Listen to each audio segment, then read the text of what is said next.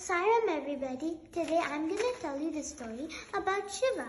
And Shiva is also known as Cholochan because he has the third eye. Now let's get started with Shiva's third eye story.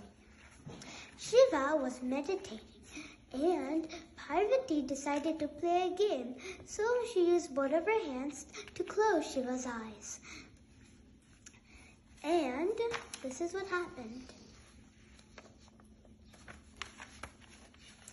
And then the universe shut to darkness because Shiva's right eye represents the sun and then his left eye represents the moon.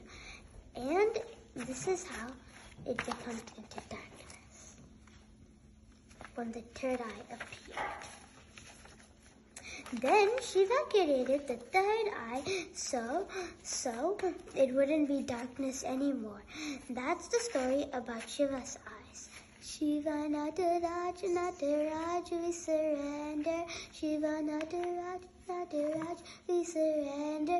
Jai, we surrender. Jai, we surrender. Shiva, we surrender to you. Shiva, we surrender to you. Shiva Nataraj, Nataraj, we surrender.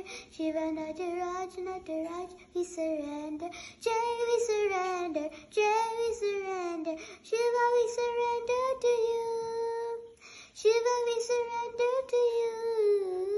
Shiva Nataraj, Nataraj, we surrender. Jai, we surrender. Jai, we surrender. Sairam everybody.